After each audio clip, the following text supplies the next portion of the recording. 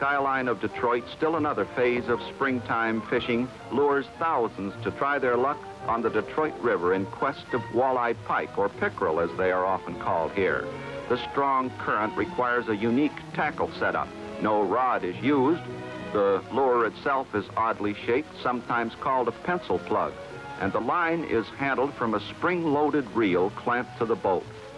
A sinker of a half-pound or more is on the end of the line, and above it leaders from 12 to 40 feet long stand out in the river current.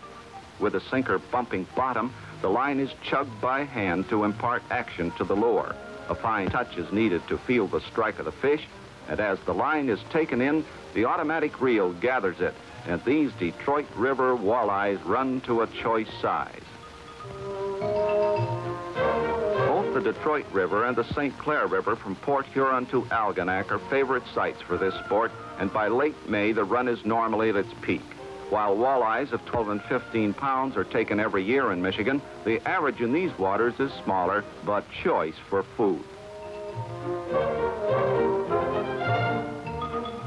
Within easy reach of Michigan's largest city, it is little wonder that fishing here finds so many followers each and every year.